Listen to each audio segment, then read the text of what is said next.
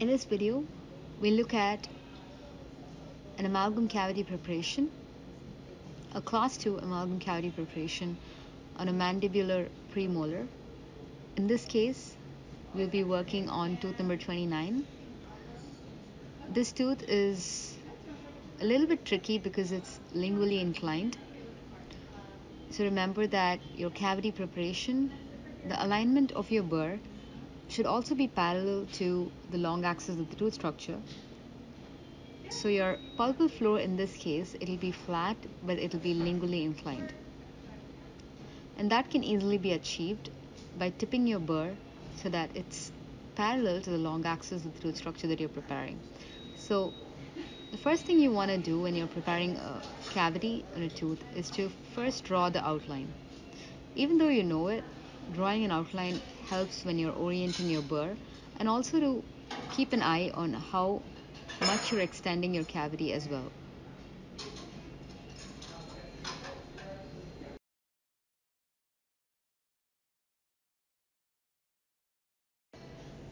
The first step is to start with the 330 burr. Use that to create a punch cut. A punch cut is pretty essential for especially amalgam cavity preparations because your amalgam cavity requires a minimum of 1.5 millimeters and your range is usually 1.5 to 2 millimeters. And if you're a little short of 1.5 millimeters, that just means that you are way too short. It's not clinically acceptable and that becomes a critical error. So make sure that you give this punch cut, sinking your 330 burr all the way to its depth, which is usually 1.5 millimeters. Now in this particular tooth, we're using a 169L carbide to extend this cavity on the occlusal surface all the way to the proximal box. And the reason we're using a 169L burr is because it has a smaller diameter and it gives you a better extension without making it too wide, and then you can switch to your 330 burr to bring it to the width that you're looking for.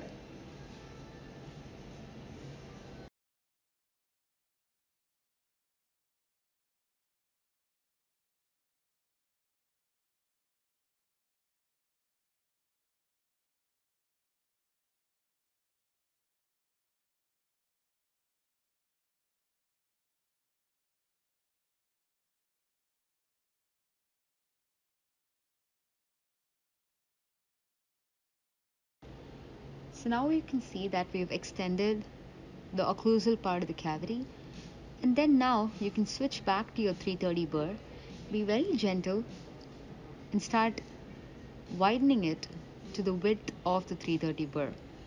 Don't try to go too back and forth, which could possibly widen your cavity than what's required. Once you're done with that, you can start extending your cavity into the proximal box. In this case, we're preparing a mesio-occlusal cavity preparation, so you can start extending it in that direction. Remember that the proximal clearance that we're looking for is very small. It's only 0.3 to 0.5 millimeters on the buccal and the lingual. And the way in which you can analyze this is by marking the tooth before you isolate the adjacent tooth. Because now that we have the matrix band, it's kind of hard to visualize where exactly the contact points are at. This is why a pencil mark comes in handy. So right now we're only trying to extend into the proximal box, making it even with the depth of the occlusal cavity preparation, while also extending buccally and lingually.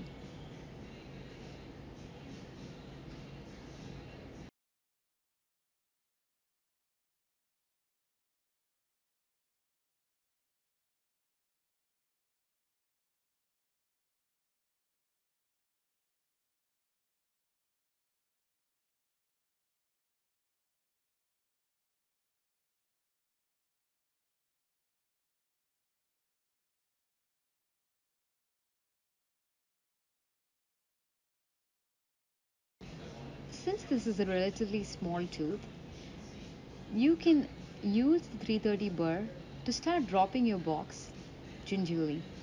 Usually we switch to a 245 burr, which has a greater length than the 330 burr. But because your mandibular premolar is pretty small, it's usually best to start with your 330 burr, and if required, switch to a 245 burr. In this angle, you'll see a small burn mark. Watch out for those burn marks. At this stage, it's okay, but when you're finishing, make sure that you remove all these burn marks. So we're doing your chip of the wall that was there on the proximal side. Once you've chipped off that wall, you've broken your gingival contact. And at this point, your only task is to break your buccal and your lingual contact. And the instrument that you can use to perform these moves is your enamel hatchet. With plastic teeth, you have to make sure that the hatchet that you're using is either brand new or it's sharp. If your instrument is blunt, either it's not going to perform the move that you're trying to do, or it could possibly chip the tooth structure off in a way that either the contact is too big or it's just too hard to recover. So you're moving your instrument apically and then across your gingival wall to create a smooth finish. The exit angles in your proximal box on both the buccal and lingual should be 90 degrees without any unsupported enamel left behind. What do I mean when I say unsupported enamel? You're just working on a plastic tooth. So if you look at your cavity preparation, you should not have any sudden turns in your tooth structure or a little acute bend at the proximal box. It should be smooth and straight and 90 degrees. And that means that you don't have any unsupported enamel left in your cavity preparation. In this angle, you can see how we're working on the buccal proximal wall and removing any unsupported enamel, making sure that it's straight, and also sharpening your line and point angles.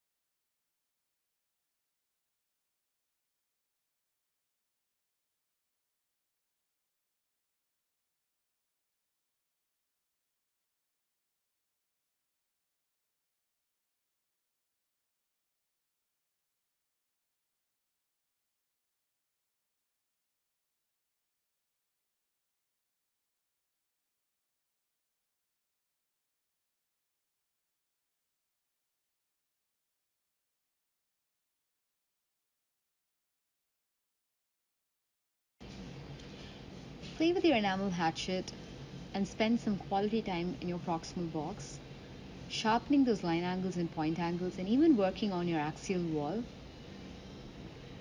to make sure that it is converging towards the occlusal surface and it's straight.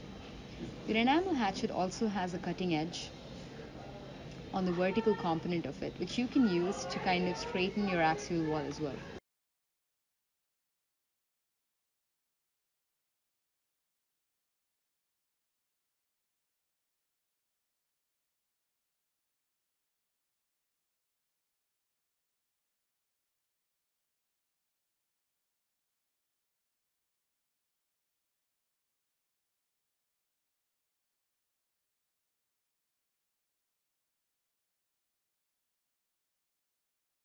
Now that you're done with your proximal box, go back to your 330 burr and place your reverse curve on the buccal aspect, right at the entrance to the proximal box. The function of a reverse curve is to circumvent the cusp and preserve as much tooth structure as possible And there you have it. Establishing the reverse curve is not a difficult step. You just have to remember where to place it.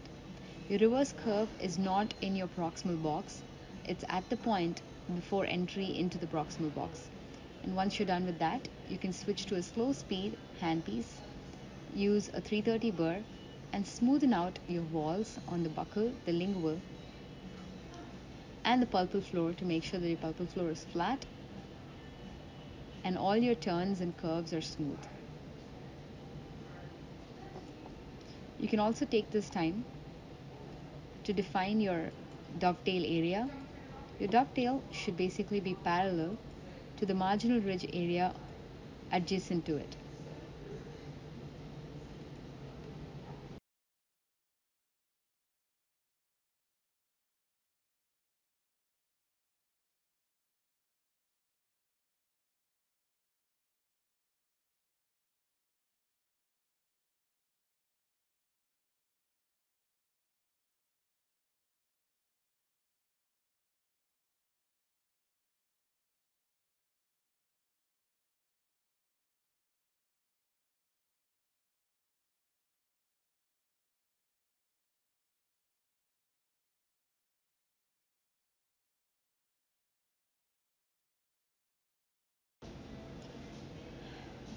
Once I'm done using my burr, I can go back to my enamel hatchet to make some final refinements in the proximal box,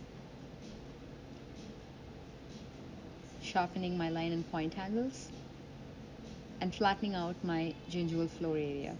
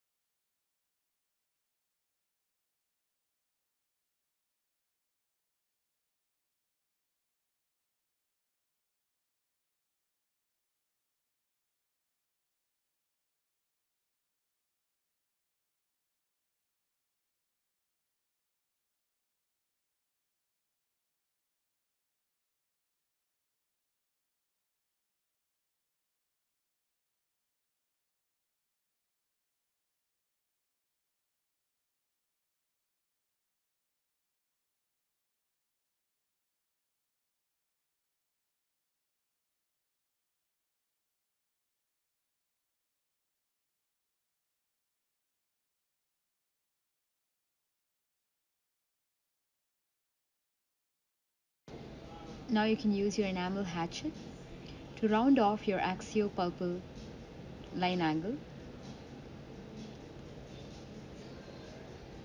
You can see the instrument being used to round off that line angle. And it should be very deliberate and not something that you're just using to run off on the wall. It should be very clear that you used an instrument to round off that line angle. This is really important in a patient as well to reduce stresses that go through an amalgam restorative material.